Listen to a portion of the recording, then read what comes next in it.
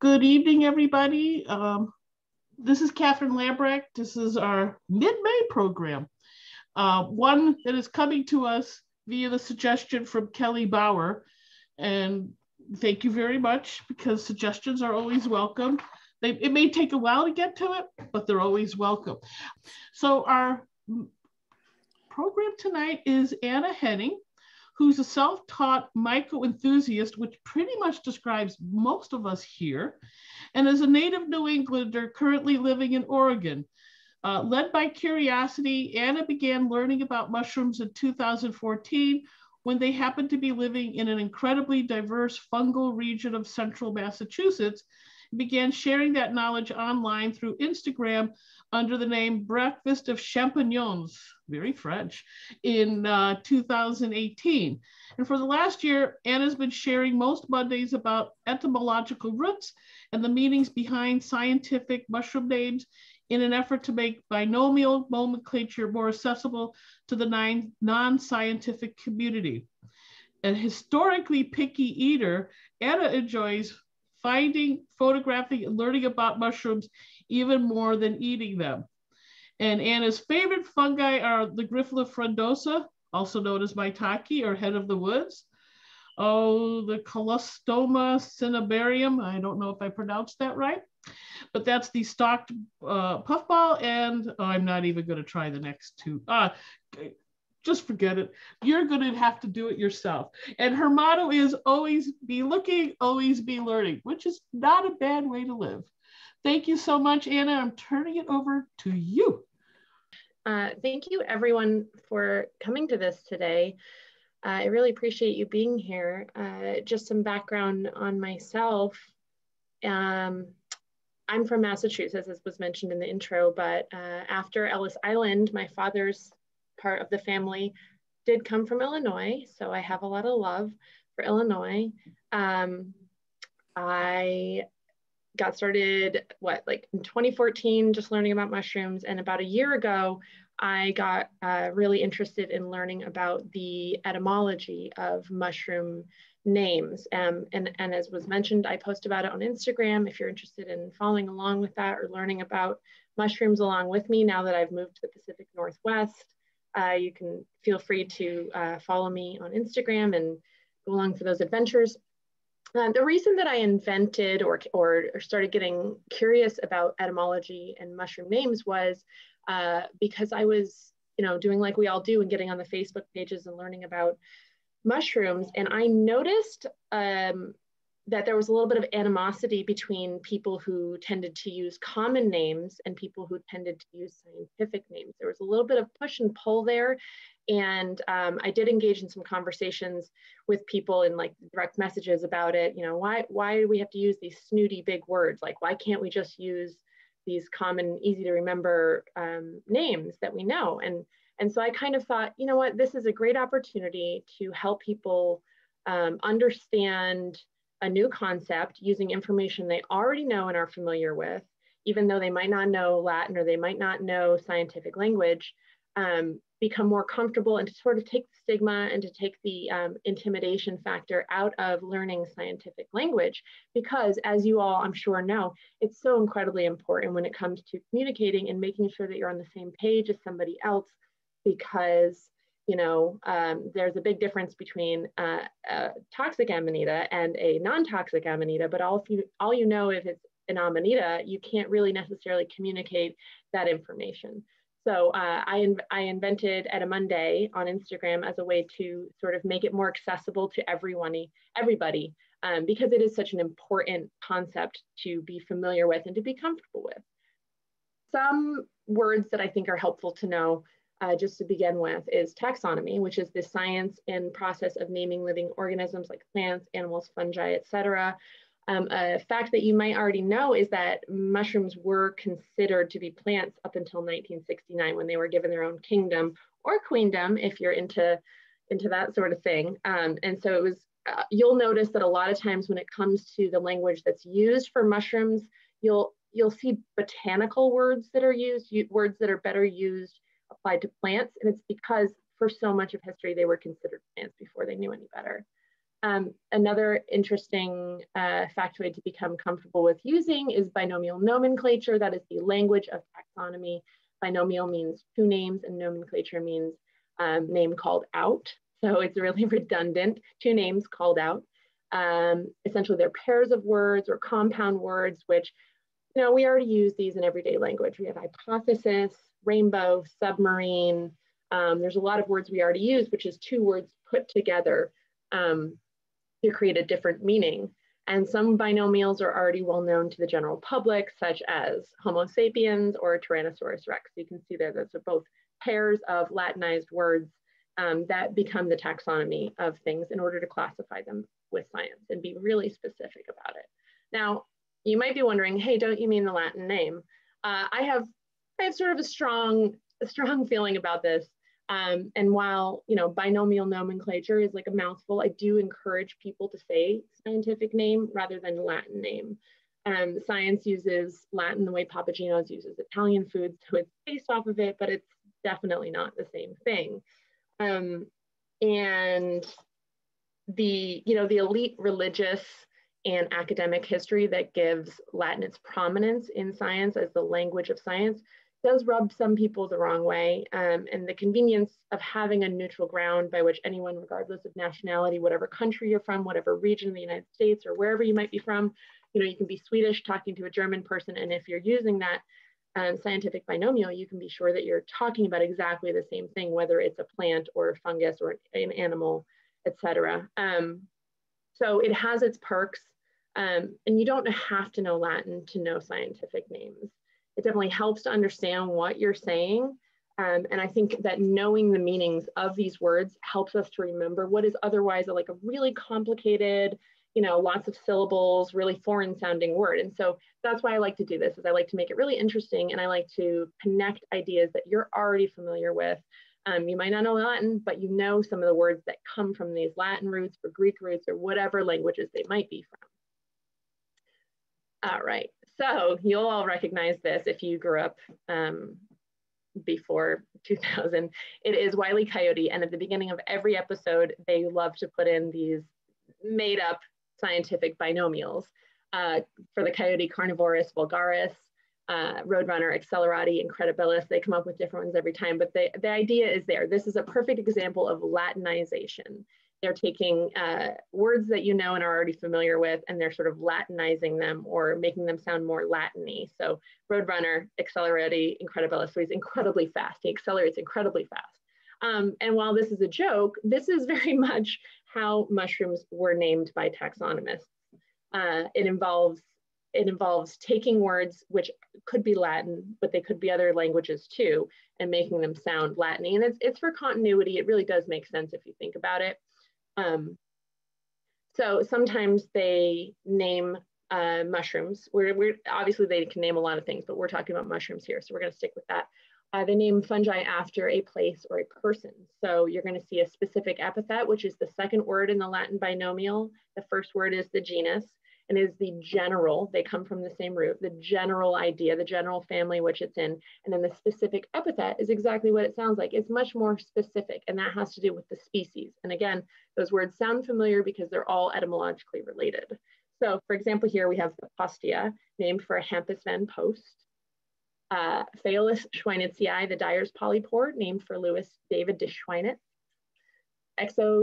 Exudoporus frostii, previously had different name, but Exudoporus frostii, named for Charles Christopher Frost. That's the apple bolete. I don't know if it grows in your area, but somebody noticed the last time I gave this talk that a lot of my mushrooms are from the East Coast, and because I lived there up until recently. And then last but not least, we have Mycena leia, which is named for Thomas Leia, who was a gentleman. You can also have fungi that are named after places. These names are usually lowercase because they are a specific epithet, and the specific epithet is always lowercase. The genus is uppercase, the specific epithet, the second word in the binomial, is lowercase. So you have names like Californicus, Idahoensis, Oregonensis, Mendecinensis, Septentrionale, which means northern, or Occidentalis, which means western. So that gives you a clue about, you know, where they're found. And then you have specific epithets that have more to do with association. So again, telling you a little bit something about the mushroom or the fungus that you're looking into, like Bryophilus, which is oak loving, or Tsugae, which is a hemlock tree, or Betulina, a birch tree, or Quercophilus, which is oak loving, you know, Phyllis, philia, love, a word that you'll probably recognize. Another concept I just want to make you familiar with right off the bat is something called PIE. It is not pie. I'm sorry if it makes you hungry. PIE is short for Proto-Indo-European, and it is the theorized common linguistic ancestor of the Indo-European language. It is theorized because there is no record of writing, because as you can see, Proto-Indo-European 5000 BC, people weren't writing things down then, and they didn't have Google Drive to keep things in. So this is just a family tree of all the languages that are considered Indo-European, to give you just an idea, because a lot of times the root words that we're going to be talking about, yes, they might be Latin, or they might be Greek, or they might be Arabic, or any other number of things. But before that, linguists theorize a mother language that created and branched off into all those different languages, which is really fascinating if you think about it. All right. So before we get into some actual genera and talking about what they mean, I just want to go into some common suffixes, because a goal for this, I hope that you walk away with just a general idea of some of the building blocks that you can now look at binomials and say, ooh, I kind of actually know what that means, or I'm familiar with that concept. So let's begin with aetus, iodes, oides, opsis, and otis. What they all mean is having the resemblance of, resembling, and it's relating to ops, which is a word meaning eye. So if you think of the word cyclops, that's ops, that's the eye right there in the middle. Some genus names that you might be familiar with that utilize this suffix are Pleurotus, which we will touch back on later, Coprinus micaceus, Cornucopioides, ooh, I said it on the first try, and Philotopsis. And there's actually a lot of specific epithets that use this suffix in them, but now you know what it means. It means having the appearance of or resembling.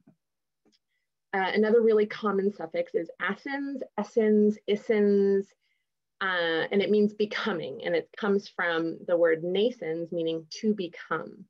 So some mushrooms you might be familiar with are obviously Psilocybe cyanescens, meaning to become blue, which makes sense, right? Because that's a mushroom which when you bruise it, it becomes blue. Another one, which is one of my favorite ones that Catherine mentioned earlier, Gyroporus cyanescens. So, and I actually have a little video right here of one that I found at home, and you can obviously see why it's called cyanescens, why it's called a mushroom that turns blue. So we'll just watch that real quick.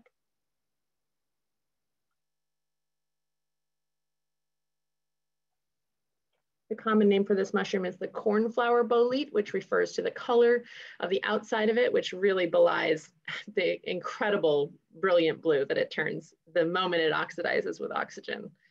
Look at that. I love it. And it's edible. So that's really cool.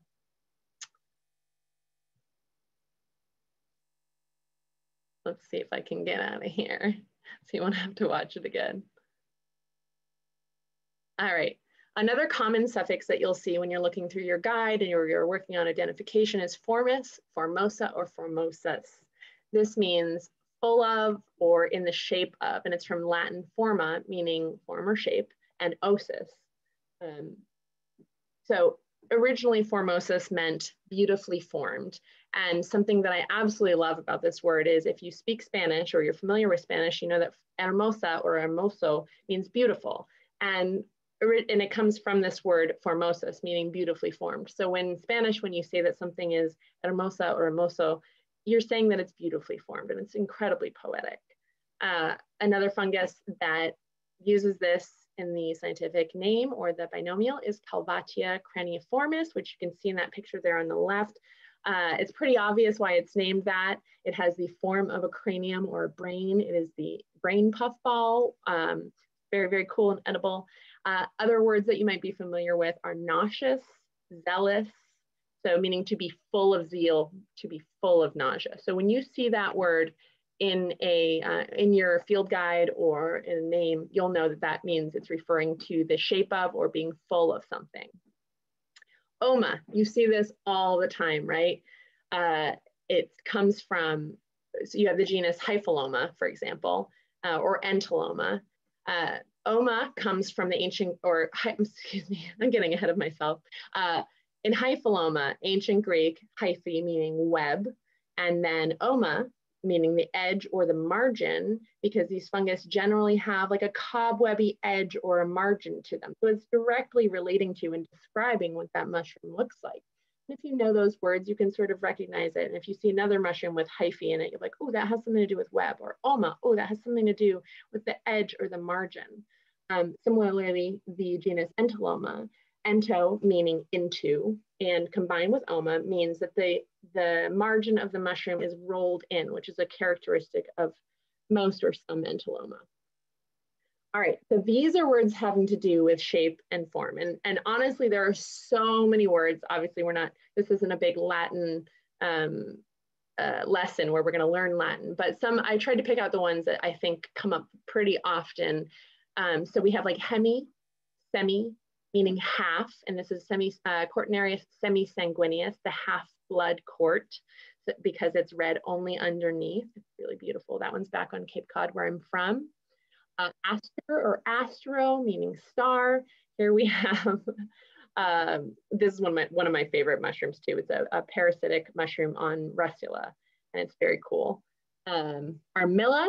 Armilla means bracelet, and that's actually where armillaria comes from, the honey fungus.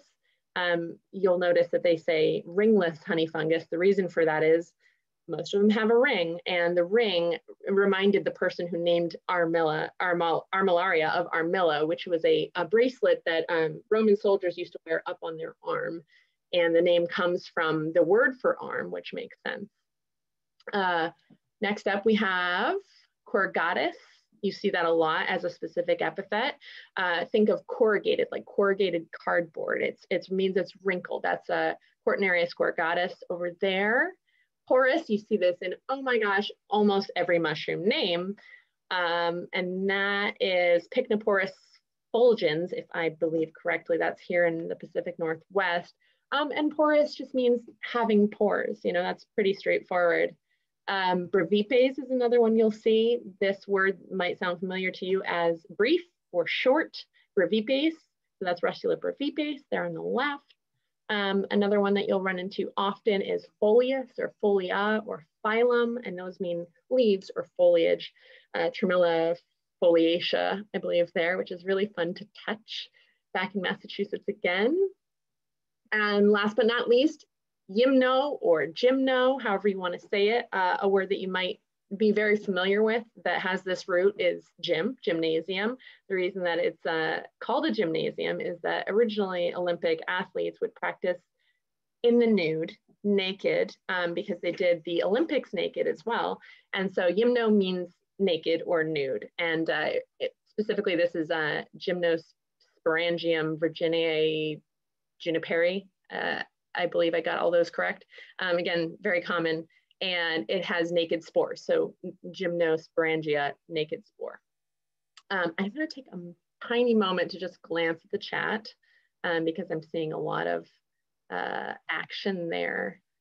No, just kidding, I don't. Oh no, I didn't know how to do it. There we go. Gymnopus, naked foot, perfect. Brevipes, short foot, naked seed. Let's see what somebody said here. I thought it had to do with yellow in Spanish. Do you get the cornflower? Yeah, do you get the cornflower bolete there in the Chicago area? Because it is such a cool mushroom. Okay, I'm gonna go back to this and we'll check in on that again later. All right, so common color words is another thing I just wanted to touch on. Again, there is myriad words that have to do with color, but some of the most common ones you'll see, I made a little chart here, and you can see the words that are overlaid on the color, that's the color that they are associated with. Something I found really interesting, for example, was Aurantia or Aurantia. So you think Alluria aurantia, the orange pixie cup fungus or the orange peel fungus. That comes, again, this is why I don't like to say Latin name, because that comes from Sanskrit actually, meaning, which was Naranga, which meant orange tree. And this, again, relates to Spanish when you think about the word for orange, naranja.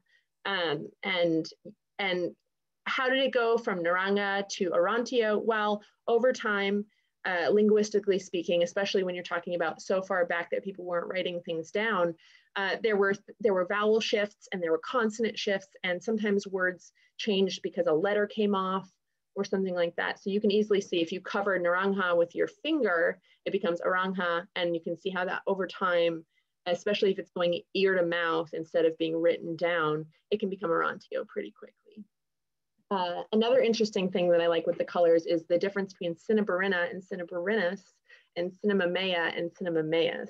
I kind of always thought those were interchangeable, but it turns out if you think about it, cinnamon itself is brown, whereas cinnabarinus, which is a, what's it called? A mineral, it's an orange-red mineral. So cinnabarina and cinnabarinus are an orangey red, a very specific color.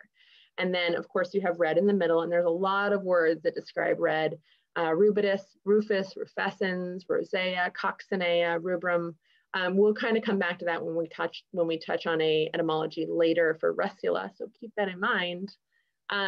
Black, nigricans, ater, atra, atro. White, there's quite a few words for white. Alba.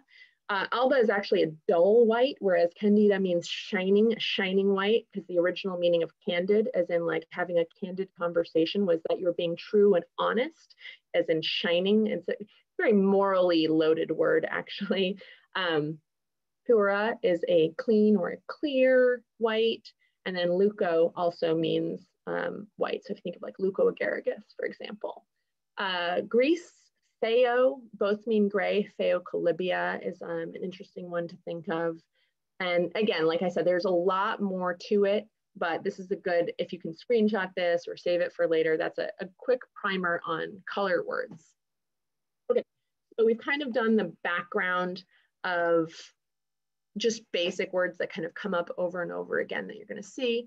But I did want to talk about the etymology of the word mushroom itself, and where does the word mushroom come from? And this is going to get just like a little bit on the wordy side, because I'm also a history nerd, and I think it's really fascinating to learn where language comes from and how it's shaped over time by culture and politics and economy and, you know, so many factors. Right, so let's dive into this mycological history lesson. Prior to the Norman invasion in 1066, the people living on the island of Great Britain spoke Anglo-Saxon, better known as Old English. This was a sort of Germanic dialect because the Anglos and the Saxons and the Jutes and various other people were these Germanic tribes that had invaded the British Isles after the Romans left in 5 AD. So I guess what I'm trying to say is it's kind of like a game of musical chairs in Britain, except like a political game of musical chairs. And English as we know it evolved over time because of the political forces that wanted the resources of this island known as Great Britain. And it was rich in resources, and a number of people invaded and took over it. I mean, it was the Celts, and then it was Anglo-Saxons. And then after them, it was the Normans who invaded. So prior to the Normans invading in 1066, the word that everybody used for mushroom was swam or swam, which is a really fun word to say, I think. This came from the Proto-Indo-European word swam, meaning sponge, tree, fungus, or swamp, because of the common theme of the spongy, soft, organic material inherent in all three, which you can kind of see, right? You can kind of see how, like, yeah, you can associate a sponge and a swamp all together with a mushroom if you don't know what it is. Today, these words still exist in Norwegian as sop, German as der Schwamm, and Swedish svamp. And please, in the comments, if you speak other languages and you're like, oh my gosh, I know a word in my language that uses that or is related to that and means mushroom, please comment there. I'd love to hear about that. So, however, when the Normans, who by the way were Scandinavian Vikings that settled in what is modern day France, they had an agreement with the king of Normandy, essentially, that they would protect Normandy in exchange for becoming Christians. I don't know if it's a one-to-one, but they invaded Great Britain for a very, very long time, not super successfully until, as we mentioned, 1066, when William the Conqueror Actually, he ascended the throne. He actually became king of England in 1066. And not only did he invade the country, but he invaded the English language as we knew it. It was Old English up until then. And then when the Normans invaded, it became Middle English. And it wiped out an estimated 85% of Old English words with the influx of the Norman language, the Anglo-Norman language. Fun fact, English was not even used in English Parliament until the 1300s. So that'll tell you something about when English came to be commonly used. It might be the language of the world now, but it absolutely wasn't 1,000 years ago. So Anglo-Norman became the language of the British aristocracy, the property owners, the upper class, the important people, while the peasants and slaves spoke a still Germanic influenced evolving version of English called Middle English. I'm going to get to my point really soon, I promise you. So if you think about the class division now, right? So they subjugated the people of England, of Great Britain, and they took over the parliament, they took over the castle, and they took over everything that was in power. But the people who were still there, the peasants and the slaves and everything, still spoke this old language, which is now Middle English. And this explains why we have words like pig and pork and cow and beef. You have one word that is for the peasants, that is for the people who are actually raising the live animals, pig and cow. Those are both of Germanic origin. Pork and beef are actually of French or Norman or Anglo-Norman origin, because if you have enough privilege that you only ever see an animal when it's dead and cooked on your plate, you're going to have your own language for it. So you can see how there was a divide, a great socioeconomic divide there between the people who handled the live animals and spoke one type of language and the people who ate the animals on a plate and spoke a different type of language. This is also why we don't use the word swam anymore, because the Anglo-Norman language replaced the Germanic dialects. So linguists suggest that mushroom actually derives from an Anglo-Norman word for moss, moist, which associated with fungi that grew specifically in moss, and they called those moisteron.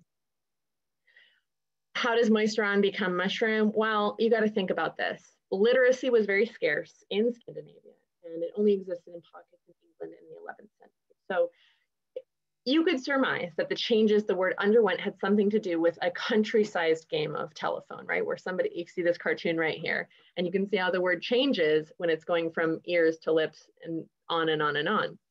So moisteron eventually went under phonological tweaks, and it became mushroom or mushron, and it made its way into Middle English as mushron or musron, and then eventually somehow down the road became mushroom. And that's the story of how we get the word mushroom. Okay, so other words, other genuses, genera is plural for genus, that mean mushroom. This, I feel like, is just a tiny bit of a buzzkill. Mycena, for example, it means tiny mushroom. Myc or myco is the ancient Greek word. It comes from the ancient Greek word myke, meaning fungus, mushroom, or anything shaped like a mushroom. And people aren't totally sure what the origin of it is, but they think it might come from the Proto-Indo-European muc, meaning slip or slime, which would make sense, right? A lot of mushrooms are viscid and slimy. And this root puts the myco in mycology, or mycophage, which are people who love to eat mushrooms, or mycophile, fungus lovers. Same goes for myceto or mycetes or myces. So if you see that in a binomial, you just know that that has to do with fungus, mushroom, etc. Amanita, it's another one that just means mushroom, unfortunately. It comes from the ancient Greek amanites, and it just means mushroom.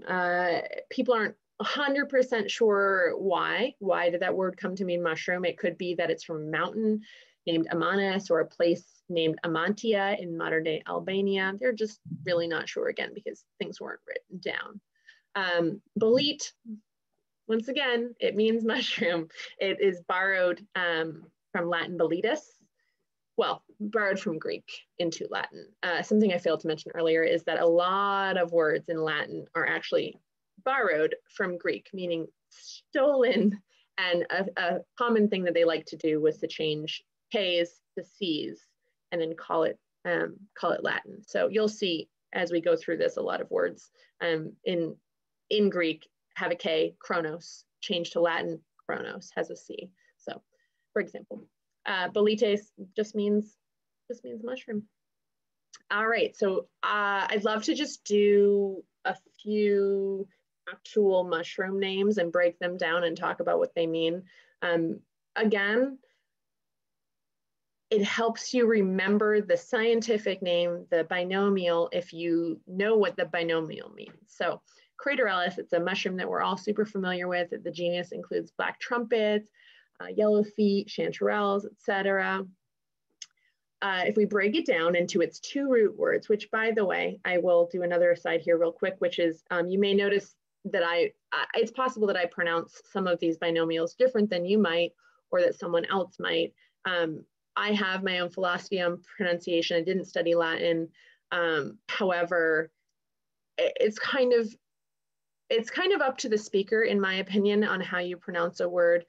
Catherine and I were talking before the talk started about Los Angeles, for example. So what's the right way to say Los Angeles? It is not an English word, it's a Spanish word. So if we were to say it the right way, it'd be Los Angeles. But we say Los Angeles because we are native English speakers, or maybe, for whatever reason. So when people argue about the right way to say something, I think it's kind of 6 of one and half dozen of the other, potato, potato, as long as you can still communicate what it is specifically that you're talking about. And as long as that person knows what you're saying, it kind of doesn't matter how you pronounce it. That said, I do like to break up a word into its root words. So for example, this one we're going to break up right now, crater and Ellis. So I would say Craterellus, whereas I don't think anyone else says this one this way, but somebody else might say Craterellus or Craterellus. There's a number of ways that people say things and break them up and put the enunciation or the emphasis on different syllables. But personally for myself, I like to break it up into its two root words and say those individually. It just, to me, it makes the most sense not to sort of combine and confuse the root words together. So let's begin. Crater and Ellis. Let's do Ellis first, because Ellis is actually a suffix I did not cover earlier because I knew I was going to touch on it now. Ellis is in a group of suffixes including cellus, silis, Ellis, ella, illis, ism, iam, ulus. There's actually there's too many to name, but they're all somewhat related, and they are what is known as diminutive suffixes. Diminutive is a word that means small, so it is a suffix that affects the preceding word by making it small. So this, whatever crater means, it's a small crater, if you know what I mean. So now when you see Ellis, illis, silis, all of these words, you know that it means small, or it's modifying the preceding word to mean small. So where do you think that the word crater comes from? I mean, this is a pretty common word that we know in English, right? Maybe it refers to the depression in the top of the mushroom, having to do like with a crater on the moon. Here we have a crater caused by a volcano, and it is known in modern English as a hole created by a volcano or asteroid in the dictionary. But the thing is, while it is related to crater, the actual meaning where Craterellus comes from predates the word crater as it applies to a volcano or a hole in the moon by 2,000 years. This right here is a crater. Holes in the earth were called craters around 1600 CE, whereas the crater on the left here dates back to 400 BCE. That is an old, old piece of pottery. Crater comes from the Greek word kara, meaning to mix, which came from the Proto-Indo-European root care, to mix, to confuse, or to cook. So the meaning is little mixing bowl. And the reason why is that that crater that you see on the left there was a ceremonial dish used to mix wine and water. So the action of mixing became the name of the object itself, right? Just like we have a mixer today. And it's named, it becomes a noun, but initially it was a verb, if you're following that. So Craterellus means little mixing bowl. And a fun fact about this, A cognate is a word that has the same root as another word, but is a different word itself. So for example, chief and jefe are cognates because they both come from the same word, but they're different words.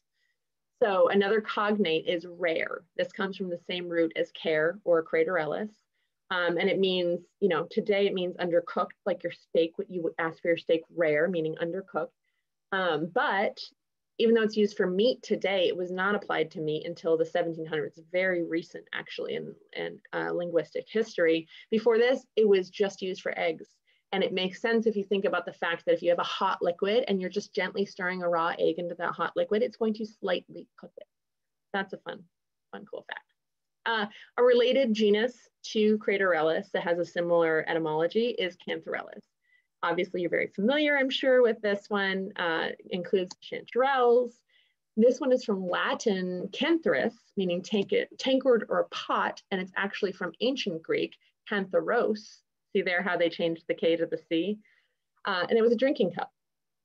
You can see a picture of it down there, and you can kind of see like, okay, yeah, without the handles, that kind of does look like a chanterelle. It's got that, you know, vase shape, but it's a drinking cup, and it's a little drinking cup because it's got the Ellis on the end of it. You know, I actually didn't do this one, so I'm going to skip through it. I ran out of time. This is another one I've heard interesting pronunciations of. I say gyrometra. I've heard people say gyrometra. Another valid pronunciation is Eurometra, and we'll get into why. Eurometra is an ask on my seat some people believe resemble false morels or morels, and they call them false morels. I am on a personal crusade that I would love to share with you guys today about not doing this, about not saying false morels. And this is just a joke here that I got off of Facebook. You know, we don't call donkeys false horses, and we don't call stools false chairs because they're something else completely and altogether. And I feel that when we call something a false this or that, all it does is perpetuate the confusion that people feel and sort of set them up psychologically to feel confused or intimidated, when really they're very different. They're very different to look at. I mean, just look at this photo, they're incredibly different. And what we should be doing is encouraging people to learn about the differences and about how to identify them, rather than encouraging them to think that they're going to be confused when they find them. So personally, I don't say false morels, but rant over. All right, so gyrometra or Eurometra. We're going to tackle the first root word here first, which is gyro. And I want you to think of some words that you know that have this word in it. The first one would be a gyroscope, which is a device that twists and turns to give your relation in space. So you have one in your phone, you have one in your GPS, they have them all over the place.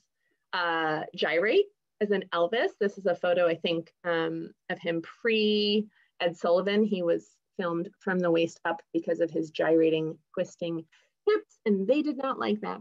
And then last but not least, you have heroes. They are a Greek sandwich that utilizes meat that is cooked on a turning spit. So you'll kind of see that within this, there's a whole theme of twisting or turning. And the reason for that is gyro is a word that comes from ancient Greek, meaning round, and it's by way of Proto-Indo-European root u, meaning to bend or to curve. Now, what does that have to do with the gyrometra? I guess we'll get into that right now. We did gyro, let's do metra real quick. Firstnature.com, which is a website I really, really love and use all the time. I think they're UK based, and they generally tend to give a little snippet of etymology. And that's where I'll go if I'm stumped on something to sort of get a clue to do my research further. They puzzle over translation of the suffix as headband. And I personally think a better interpretation of it would be headdress. A mitra in ancient Greek was the name for a turban type cloth headdress that was part of the Jewish high priest garb at the time. And you can see that in that picture there. He's got sort of a turban on his head. And then today, that word has come to be mitre or mitra, which is a pointed bishop's hat, which if you were raised Catholic or if you or, you know, watch the Pope on television, you'll see that he wears a pointed hat, and that's called a mitre. So the word has evolved over time, but it has to do with a hat. Mitre is also in common English today. Mitre is the joining of two points to form a corner, like in carpentry. It's also the mitral valve, which you'll see right here, which is formed by two flaps coming together at a point. So it's evolved in modern English to mean something that's pointed, but originally, the original meaning of it was sort of a soft cloth turban. That brings us to the meaning of the word gyrometra, which is a twisting headdress. And it makes perfect sense if you go back and you look at a picture of a gyrometra. It really does. It's twisting and it's turning and it's got those folds, which is why it's not a false morel. False morels are morels are hollow inside. They're not all twisty turbany like that. And so I think personally that etymology can help people remember whether what they're finding is a morel or not. Because if it's all twisty and has layers inside like a turban, you know, twisted up and cut in half, then it's not a morel. And that's where etymology can help you with identification. Next, we are going to look at Pleurotus. This is a mushroom hopefully everyone is really familiar with, the oyster mushroom. They are delicious and pretty easy to identify once you get the hang of it. Again, it's made up of two root words, pleur and otis. Let's do pleur first because we already touched on otis before, right? That was one of those common suffixes we looked at, which has to do with ops or the eye, so the appearance of. Pleur comes from ancient Greek pleura, meaning a rib or a side of something, or in modern day, we think it's pertaining to the side. So you may remember pleuro from such terrifying medical words as pleurisy, which is a lung disease, creating a pain in the side, the pleura, and basically a lot of other bad health conditions related to the linings of the lungs. I looked up, I tried to find as many words as I could that contained this root, and really it's just, as far as I know, please comment in the chat if you know another word, but it just refers to diseases of the lung. And that makes sense, right? Because before they knew what pleurisy was, they knew, ouch, it hurts in my side. And then they began investigating and they found that it was the lung that was causing the pain in the side. Oh, those are pictures of pain in people's side. So I'm gonna go back real quick. So a pleurotus is named thusly because it grows on the side of a tree, right? So it's the side growth. And then you have the specific epithet, which is ostrea, which means oyster. And that's due to the shape of the mushroom. So there you have it. Rustula is a fun one. Those are Rustula rosea, and they are actually a really fun Rustula that I found where one was growing directly out of the top of the other. That's, I didn't do that to them. They were like that when I found them back in Massachusetts. What can you say about Rustula except they're really fun to throw against trees? I'm sort of kidding. This is from the Proto-Germanic rustes, meaning rust, which in turn is derived from the Proto-Indo-European rud or rude, meaning red. And so the meaning of Rustula is actually red. That's what that means, even though they come in so many different colors, frustratingly different colors that makes it incredibly hard to identify them sometimes.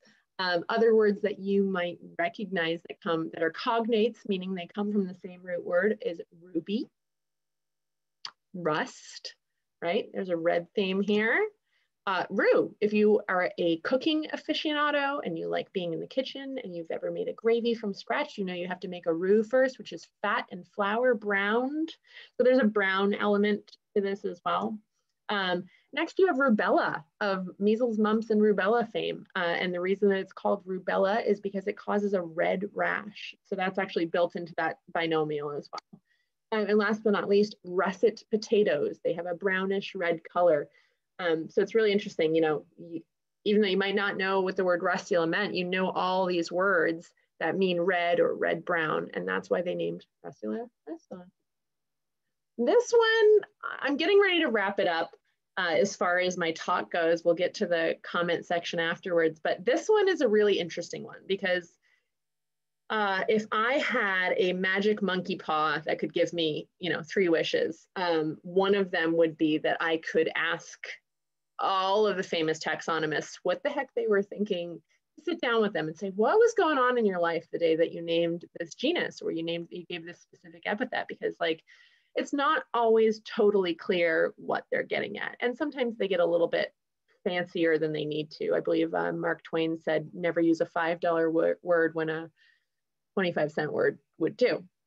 And that's definitely, they are guilty of doing that. So Strobilomyces is one of those. This is the member of the bolete family, commonly known as the old man of the woods. I have a very fond place in my heart for this mushroom. Strobos is an ancient Greek word for the act of whirling. It comes from Proto-Indo-European streb, meaning wind or turn, which makes sense if you think about like a tornado or a funnel turning with wind. And it's also the root of the Greek word strepho, meaning twisted. And some words that you might know in your modern lexicon are streptococcus. So that's a bacteria with a shape that is slightly twisted or turning. Strabismus, which is the technical term for crossed eyes. Strap, that's a fun one. That's kind of removed, but it's initially a strap was formed by twisting strands of leather together. And last but not least, anyone who's been to a club before the pandemic, or maybe to college, or I don't know, just really fun in your own house, strobe light, right? So strobe light is, the effect of a strobe light is created by a light that turns inside of it to create the strobing effect. Now, what the heck does that have to do with Strobilomyces? Well, this is where it gets weird. So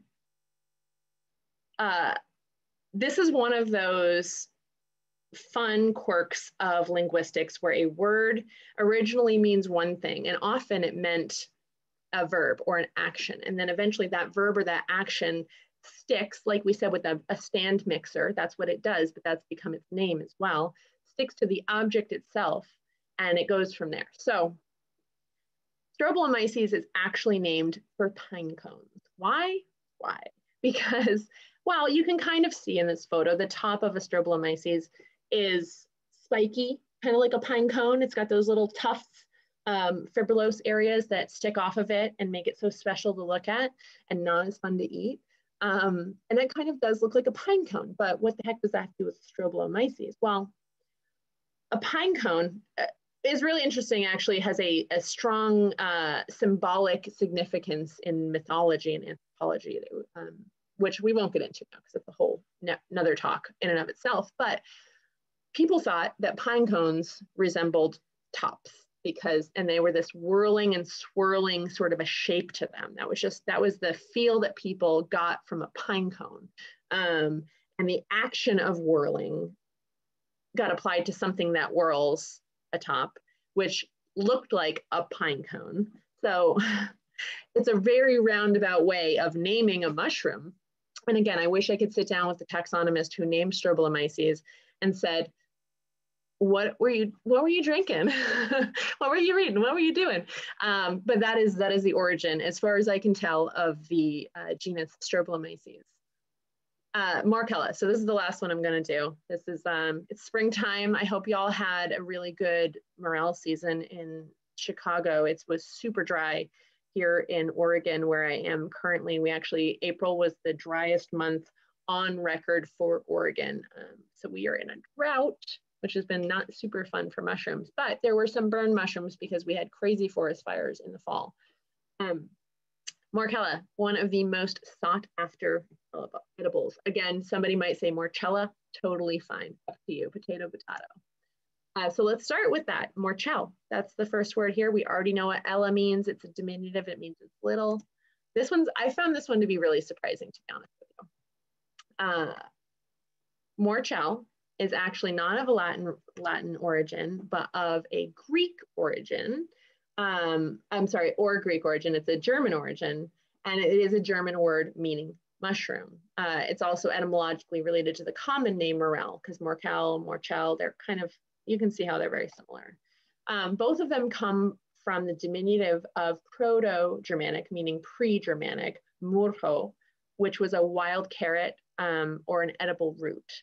And that in turn, they believe came from PIE, mork, meaning tuber or edible herb. So the idea there is that someone somewhere thought, you know, I don't know what this thing is. Maybe it's a carrot, maybe it's a tuber, maybe it's a root. I don't know. And it stuck. And that word became the word for mushroom long down the line. Now, I'm going to leave you with a fun fact, which is that taxonomist Carl Linnaeus, who is both a problematic figure when it comes to racism in science, but is also the father of modern taxonomy as we know it. Before he created the modern taxonomical system, it was a cluster you-know-what of trying to determine what went where and what was related to where. And of course, now in modern day, we have DNA and genetic analysis, which is throwing all of that for a loop once again. I think maybe I'd love to hear your comments in the section. When do you guys think that taxonomy is going to settle down? Like when do you think we can like publish books again and just be like, this is the name, this is it? 10 years, 20 years, less, more? I'm interested to know. So taxonomist Carl Linnaeus originally named morels Phallus esculenta. Esculenta is a word that means delicious or edible. And phallus, I think most of us know what that means. So I think we should all count ourselves grateful that Linnaeus's name did not stick. It did not take, it's not considered viable, because otherwise we would be calling them Phallus esculenta, delicious penises. That's it. Let's see. I have that is the last slide that I have here. I did want to have another slide for you guys giving some information on the sites that I use most primarily to do my etymological research. So I'll just tell you about those. Etym Online, etymonline.com is a site I've been using for 15, 20 years. It's fantastic. Wiktionary, which is like Wikipedia, but it's a dictionary, is really, really helpful. And I think I mentioned earlier that firstnature.com, which is a UK-based mycology site, also gives tidbits on etymology, which I find really, really helpful if you want to just do your own research and get into it yourself. So as far as my talk goes, those are, you know, I know a lot more etymologies, but so I would be really interested in answering your questions if you have any in the chat. And I want to thank you all for coming to my talk today. Yes, that was quite interesting. I'm stunned by some of these things. Which specifically, do you know? Oh, I like that whirlwind one. Yeah. You know, that was quite interesting. There's actually quite a few mushrooms. I wanted to include more. So for example, Trametes has to do with that whirling, swirling, if you think of modern words like turbine, that has to do with, and there's a few other mushrooms that have similar names that have to do with sort of like swirling or tornado shapes, which I don't know because I can't ask the taxonomist why. But you know, what was in their head the day they decided, like, yes, that's the obscure Latin or Greek or Proto-Germanic name that I want to use for this mushroom. Yeah, well, I see we have Tom Volk here. I think he just, yeah, right here. And we have Patrick. Do you guys have any thoughts on the nomenclature, especially now with DNA and all that involved? First, I want to say, Annie, you did a really good job on this. Thank you. I teach Latin and Greek for scientists at University of Wisconsin La Crosse, and you did a really good job of explaining all the things and giving examples. This actually the same kind of examples I give. So congratulations, very good. I'm impressed. Thank you so much. As far as when taxonomy is going to stabilize, good luck. I think it's more stable now than it was perhaps 10 years ago. We're starting to figure out some things that are, starting to become more clarified as we get more DNA sequences. But there's always going to be changes that happen when we get a new technique. What's going to happen? One of the things that has happened that I'm not excited about is the proliferation of too many names. Like in the boletes, I'm not impressed with any of those names. And so I'm not going to use them until that all became stabilized. That was kind of a mistake to allow the publication of those names. But that being said, as I get older, I am less interested in what to call things and more interested in what these things are doing in nature. And so, I'll leave the actual renaming of things to people who are more interested in that. I very much share that sentiment. I mean, I do think it's important, but at the end of the day, we could get lost in semantics and what is our goal in the end. Something that I find interesting is that there's only one, even though how many dog breeds can you think of? You can probably think of at least 100 dog breeds, but there's only one binomial for dogs. There's only one. So it's interesting because you can go so far in the direction of getting as specific as you want, and yet we seem to somehow manage to talk about dogs. Well, we don't eat them, so that is very different. But we somehow manage to differentiate things and understand concepts, even though they don't go into splitting hairs over dogs in the binomial nomenclature. When you get into the artificial selection like that, where people are breeding for particular traits over the course of 50 or 100 years, sometimes you get these weird things that probably shouldn't exist. Don't you think that is somewhat similar though to mushrooms? Because I agree. We're seeing so much, it wasn't artificial, but yet what we've learned from genetic analysis is that you might have two mushrooms that look exactly the same, but it turns out they've diverged along the evolutionary path somewhere and they just happen to look the same. And so, this one's not a bolete anymore, it's something else, or it belongs to a different family. And there's just so much genetic diversity that it's almost similar to an artificial system in which we've created this wild genetic diversity. It's just Mother Nature doing it instead. I'm going to share my one Star Trek quote that I know, and that's that Mr. Spock said, "A difference that makes no difference is no difference." Mr. Volk, you just made me so happy. I'm a huge Star Trek fan. I have a dog named after a Star Trek character. I sense that. A difference that makes, would you repeat it? A difference that makes no difference is no difference. Thank you.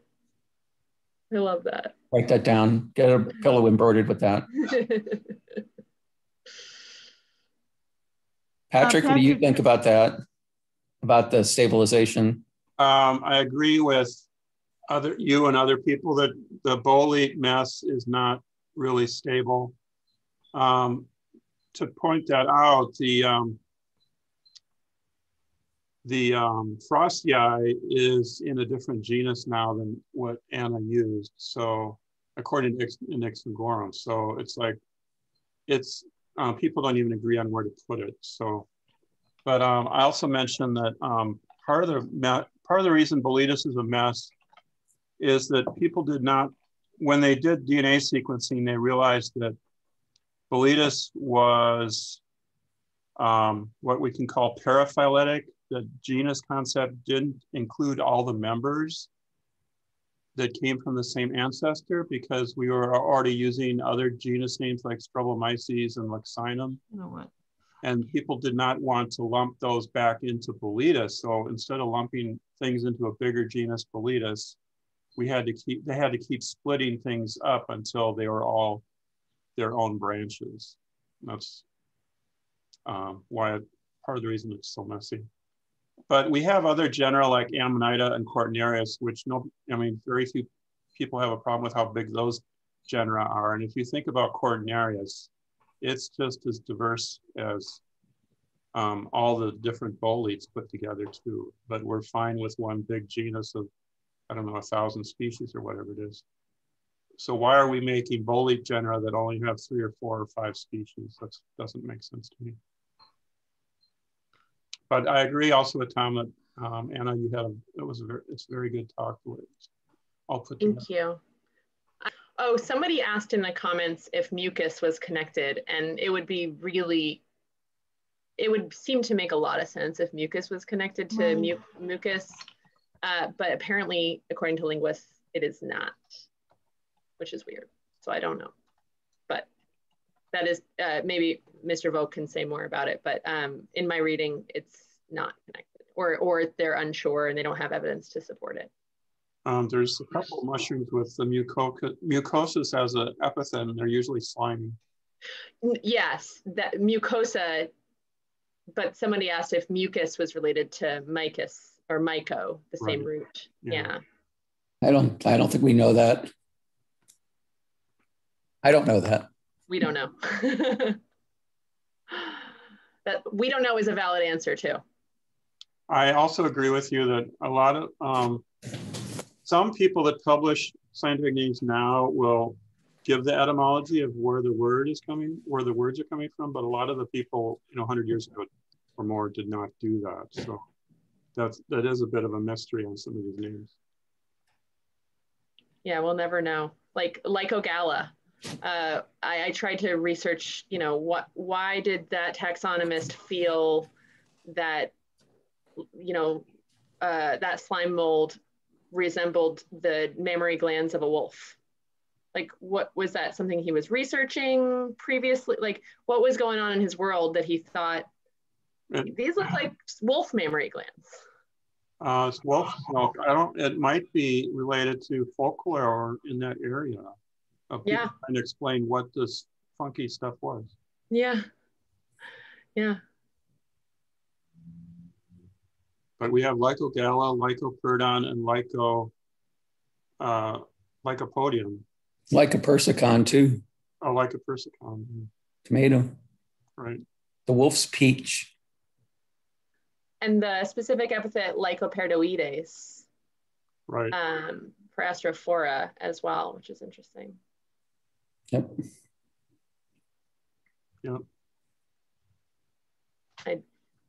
There's also Scleroderma areolatum, which when I was learning mushroom names, it was Scleroderma lycoperdoides because it looked like a little puffball.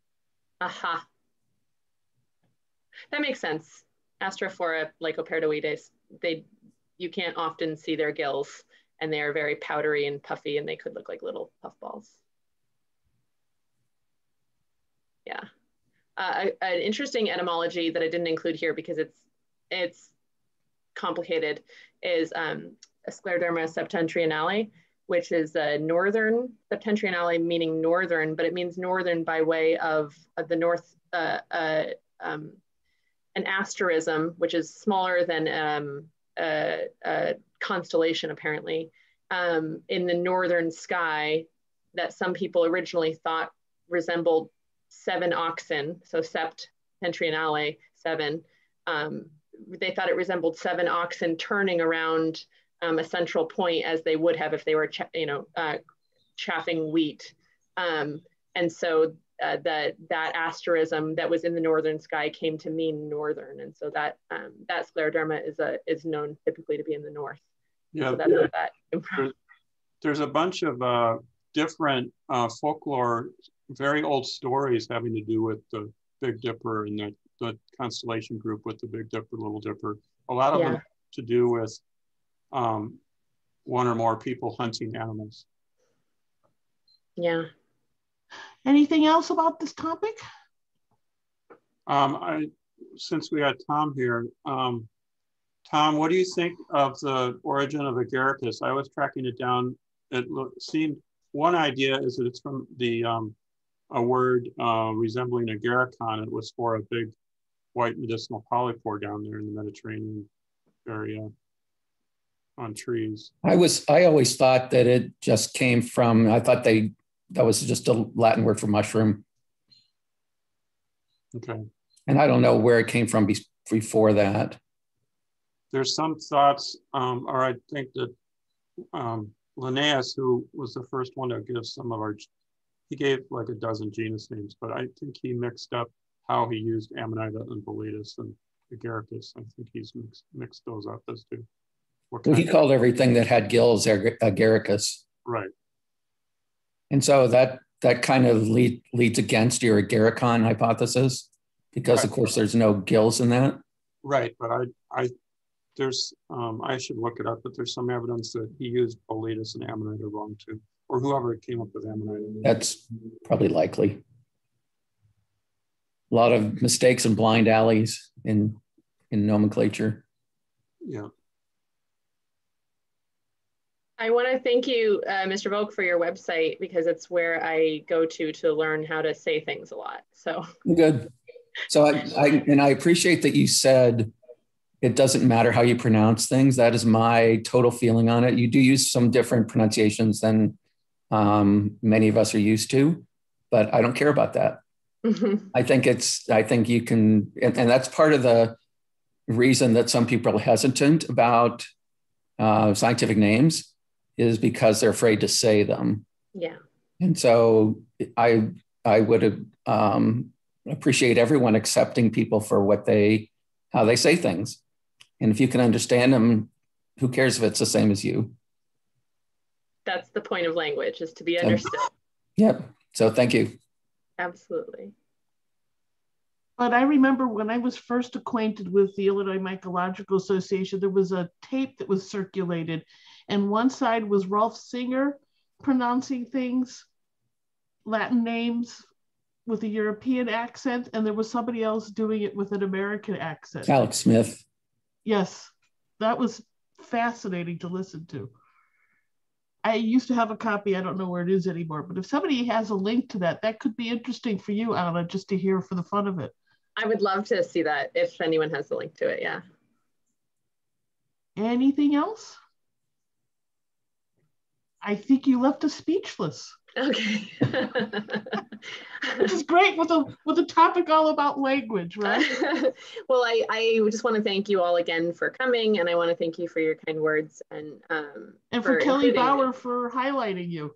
Absolutely. Thank you, Kelly, so much. I appreciate all of you. And I'm grateful to be here, and I hope that you have a really great mushroom season ahead of you. And I also remember, by the way, just so you'll all be thrilled, because Michael Kuo is somebody that we have supported and been involved with over the years, and Anna was quite excited to have one of her mushroom pictures and observations highlighted on his website. Yeah, I screenshotted an email that I think I got from him, and I was like, oh, Michael emailed me. So yeah, I'm a big fan. I'm a real big fan. Yeah, you were just as excited when I told you Tom Volk was online tonight. Oh yeah.